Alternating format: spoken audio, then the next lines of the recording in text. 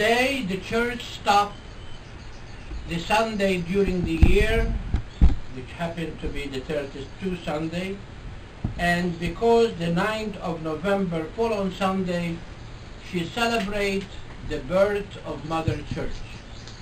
Today we celebrate the consecration of the Basilica of St. John the Baptist, then called the Lateran. And this church goes back to 324, where Constantine built on the site of his palace. This church began to build. But later on in the 18th century, a man by the name of John Battista Laterano has donated this piece of land on which this basilica was built, and that's why it is named after him, the Laterano. But today we go to the first reading, and the first reading speaks to us about water. That in Prophet Ezekiel saw water coming from the temple, and this water that comes from the temple gives life to all vegetation, to trees, as it goes by. And we know that that is really what St. Paul calls us. St. Paul calls us that we are the temple of God, where God the Holy Spirit dwells within us. And so what is that require of us? That means that everything that we do is going to be a nourishment and growth for the church. And that's why today Jesus, as he come to the temple and he saw that his Father's house has become a marketplace, he really, full of love for God's house, he drove all those who were there and said to them, "My house is a house of prayer, but you make it a den of thieves." My dear people, we like to consecrate today on that letter of St. Paul. He is writing to the people of Corinth, and today the church presents us for our challenge, for our meditation.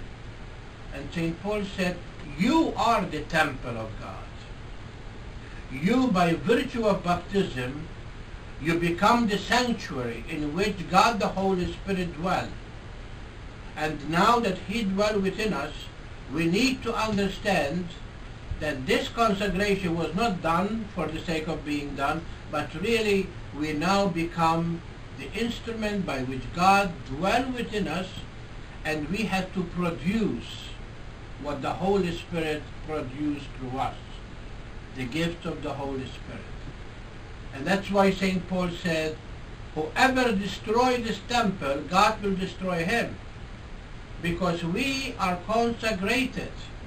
And so the consecration that we have is a consecration that really gives us that unique relationship with God. And that relationship with God is going to be manifest in our relationship that we have not only with him, but with one another. The consecration of a basilica, the consecration of a church is very, very beautiful. And so is the consecration of each one of us. Each one of us were consecrated purposely to do what God intended for us to do. Not only to be baptized, but to live our baptism. That by loving God and loving one another, we continue to issue forth from within us that water that makes the church grow. My dear people,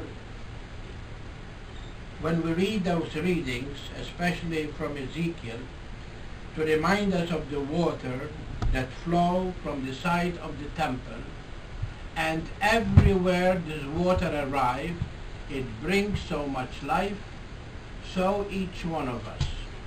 We who are born from the side of Jesus, from that water and blood that comes from the heart of Jesus, Jesus now is asking us to send forth, to bring forth from within us that same water, the actions and words we speak and act by which we nourish the church. But dear people, the consecration of the Basilica today remind us also of the authority of the Holy Father. Remember that the Lateran is one of the 4 basilicas in Rome. The Lateran is number 1, Maria Maggiore is number 2, St. Peter is number 3, and St. Paul behind the walls is number 4. Those are the 4 basilicas that really are in Rome. But the Basilica of the Lateran is the Cathedral of Rome. And so the cathedral means where the chair of the Bishop of Rome is residing. And from that chair, the Pope speaks to us. When we speak, then the Pope speaks ex cathedra. He speaks from the chair. And he speaks from the chair purposely because he is the authority. He is the one by which the authority of Jesus was passed on to Peter, continue to be given to us, to the successors of Peter, even to our present Holy Father, Pope Francis. And so when we speak about the Basilica, today we are not speaking about a building, but even we are speaking about the authority of the Holy Father. We are speaking about the place from which the Holy Father speaks to us. Many of you say, but he speaks from St. Peter's. He speaks wherever he wants to be, but he speaks from the office that he holds as the Bishop of Rome. And that's why the Vatican Council speak about, very important, about the locality, the person of the bishop, because the bishop has the authority in the name of Jesus to run his flock, to really shepherd his sheep, to really care for those who is entrusted to him.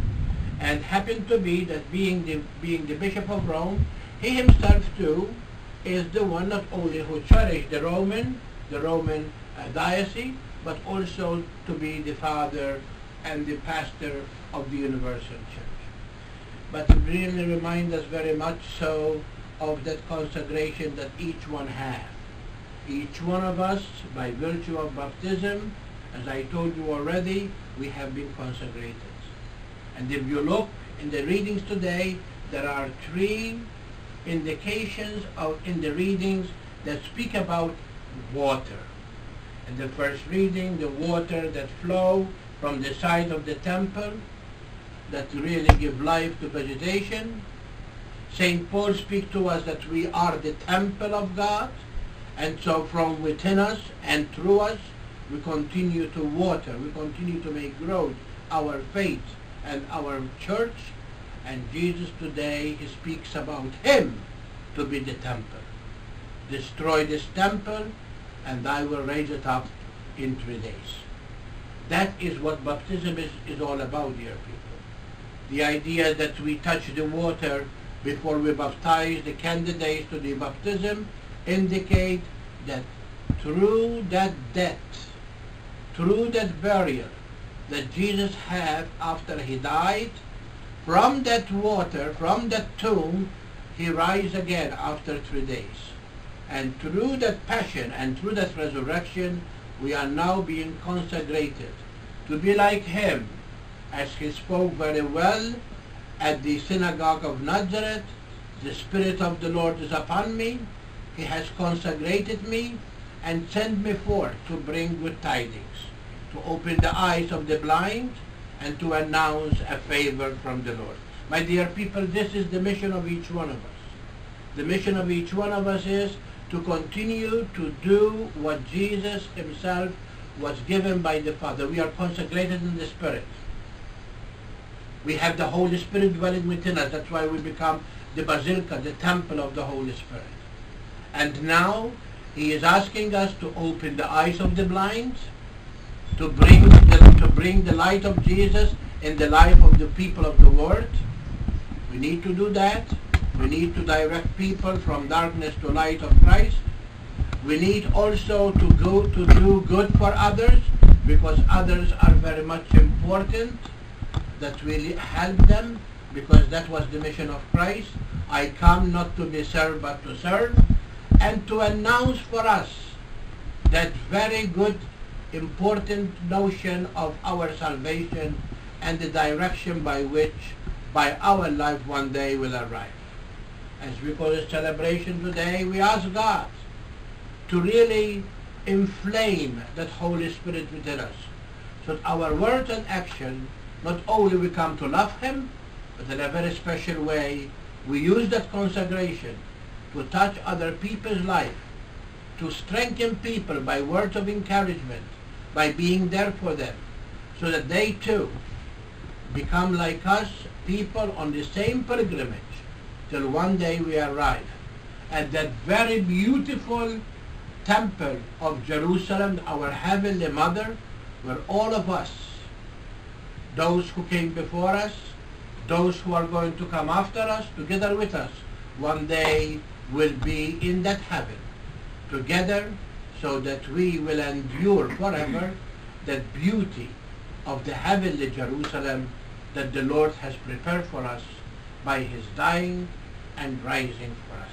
God bless you.